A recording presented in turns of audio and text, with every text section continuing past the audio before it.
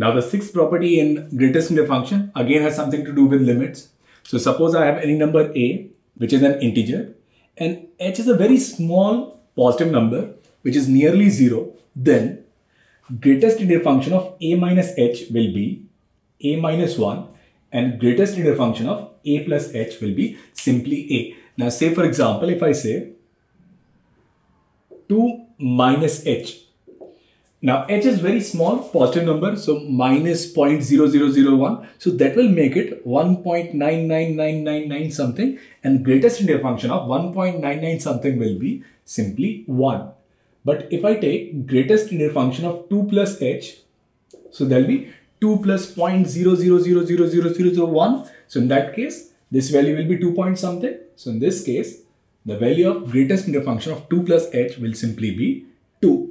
So if it is a minus h, it will be a minus 1, and if it is a plus h, then it will be simply a, when h is a very small positive number and a is an integer. Now say for example, a question is given as limit x tends to 1, 2 minus x plus a into greatest integer function of x minus 1 plus b into greatest integer function of 1 plus x. It says this limit exists, then find the value of a and b.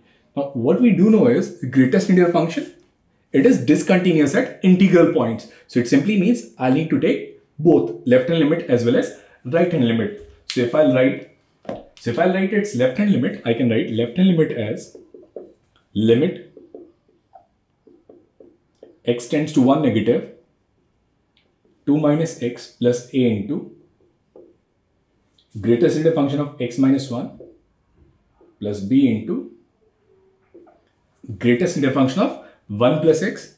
Now it is 1 minus, so we are approaching 1 from the left hand side. So I'll do the substitution. I'll let x as 1 minus h. Now when x is 1, h is 0. So I can write it as limit h tends to 0 positive. So this is 2 minus 1 minus h plus a into greatest integer function of 1 minus h minus 1 plus b into 1 plus 1 minus of h. So I can write it as limit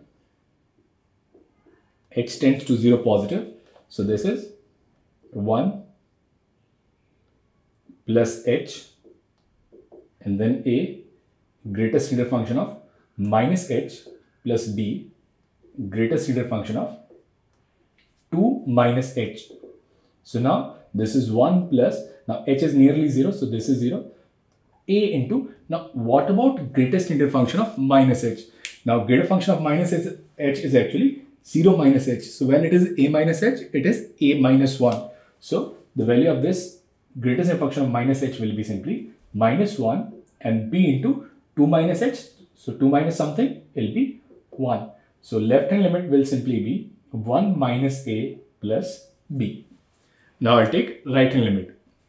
Now for right hand limit, I'll write limit x tends to 1 positive, and this is 2 minus x plus a into x minus 1 plus b into 1 plus x.